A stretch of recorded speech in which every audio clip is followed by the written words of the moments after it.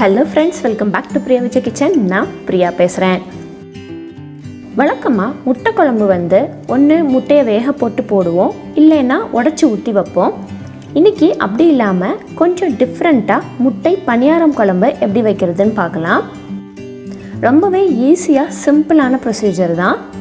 சரி வாங்க வீடியோக்குள்ள போய்டலாம். முதல்ல கடகடன்னு நறுக்க வேண்டியது எல்லாத்தையுமே நறுக்கி வச்சிரலாம். 2 பெரிய வெங்காயம், ஒரு வெங்காயத்தை நல்லா பொடி பொடியா கட் பண்ணி வச்சுக்கலாம். இன்னொரு வெங்காயத்தை கொஞ்சம் மீடியம் சைஸா கட் பண்ணிக்கலாம்.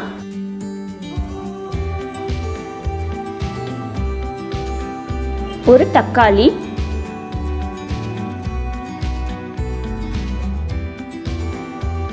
ஒரு பச்சை மிளகாய்,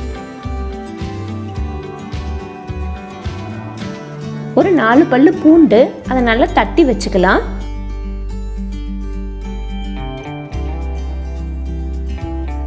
ஒரு லெமன் சைஸ் புளியை ஊற போட்டு வச்சிடலாம். அவ்வளவுதான். இப்போ அடுப்புல கடாய் வச்சிடலாம். 2 ல இருந்து 3 டேபிள் ஸ்பூன் கடலெண்ணெய் ஊற்றிருக்கிறேன். நீங்கள் நல்லெண்ணெய் வேணாலும் யூஸ் பண்ணிக்கலாம். 1 டீஸ்பூன் கடுகு, 1 டீஸ்பூன் சீரகம், 1 டீஸ்பூன் வெந்தயம். கடுகு வெடிச்சிருச்சு, வெந்தயமே நல்லா பொன்னிறமாக ஆயிடுச்சு. இப்போ நறுக்கி வச்சிருந்த வெங்காயத்தை சேர்த்துடலாம். அந்த மீடியம் சைஸாக நறுக்கியிருந்தோம் இல்லையா, அதை சேர்த்துக்கலாம். கூடவே இடித்து வச்சிருந்த பூண்டு அதையும் சேர்த்துடலாம்.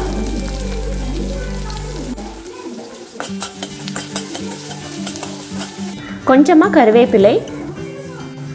பூண்டு வெங்காயமும் நல்லா வதங்கட்டும். நறுக்கின தக்காளி சீக்கிரம் வதங்கிறதுக்கு உப்பு போட்டுக்கிறேன். ஒரு 2 நிமிஷம் தட்டு போட்டு மூடி வச்சிடலாம். தக்காளி நல்லா மசிஞ்சிருச்சு.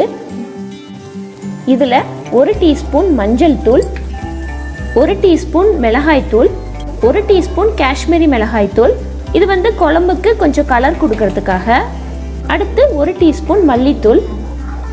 இது எல்லாத்தையும் நல்லா வெங்காயத்தோட ஒரு பெரட்டிக்கலாம். இதில் ஊற போட்டு வச்சிருந்த புளியை நல்லா கரைச்சி சேர்த்துக்கலாம்.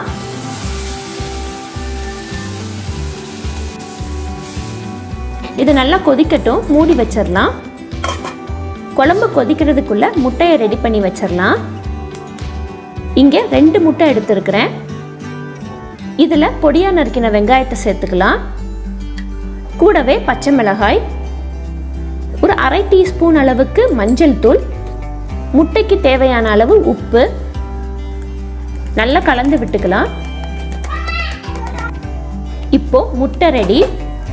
அடுப்புல பணியாரக்கல் வச்சுட்டு கொஞ்சம் எண்ணெய் விட்டுக்கலாம் எல்லா குழியிலையும். இப்போ கலந்து வச்சிருக்கிற முட்டையை ஊற்றிடலாம். அந்த குழிக்கு 3/4 இது ஊற்றினா போதும். முட்டையை பணியார கல்லில் தான் ஊற்றணும்னு கிடையாது. நீங்கள் கரண்டி ஆம்லேட் மாதிரி கூட ஊற்றி சேர்த்துக்கலாம். அதுவும் இல்லைன்னா இட்லி தட்டில் கூட அவிச்சு எடுத்துக்கலாம். அடுத்த ரவுண்ட் ஊற்றிடுறேன். எல்லா முட்டையுமே ஊற்றி வச்சிடலாம். இப்போ முட்டை பணியாரம் ரெடி ஆயிடுச்சு. குழம்பும் நல்லா கொதிச்சிருச்சு, மசால் வாடையும் போயிருச்சு. இப்போ முட்டையை சேர்த்துடலாம்.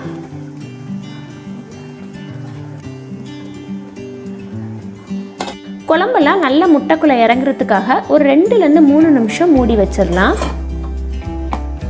இதுக்கிடையில் மிக்ஸி ஜாரில் 4 சில்லு தேங்காய், 1 டீஸ்பூன் பெருஞ்சீரகம், இந்த 2ஐயும் நல்லா தண்ணி விட்டு ஒரு பேஸ்ட் மாதிரி அரைச்சி எடுத்துக்கலாம்.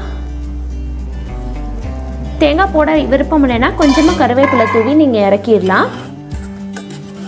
தேங்காவும் பெருஞ்சீரகமும் போடுறதுனால குழம்பு நல்ல மணமாக இருக்கும். தேங்காய் போட்டு ஒரு 1 நிமிஷம் கொதிச்சா போதும். கடைசியாக கொஞ்சமாக கருவேப்பிலை போட்டுக்கிறேன். கொத்தமல்லி இலை இருந்தால் நீங்கள் அதுவும் போட்டுக்கலாம். அவ்வளவுதான், சுவையான முட்டை பணியார குழம்பு ரெடி. இந்த ரெசிபியை உங்கள் வீட்டை ட்ரை பண்ணி பாருங்கள். ட்ரை பண்ணி பார்த்துட்டு உங்களோட வேல்யூபிள் கமெண்ட்ஸை கீழே கமெண்ட் செக்ஷனில் மென்ஷன் பண்ணுங்கள். இன்னும் Non-Veg கிச்சனை நீங்கள் இன்னும் சப்ஸ்கிரைப் பண்ணலையா, மறக்காமல் சப்ஸ்கிரைப் பண்ணிக்கோங்க. தேங்க்யூ. தேங்க்ஸ் ஃபார் வாட்சிங்.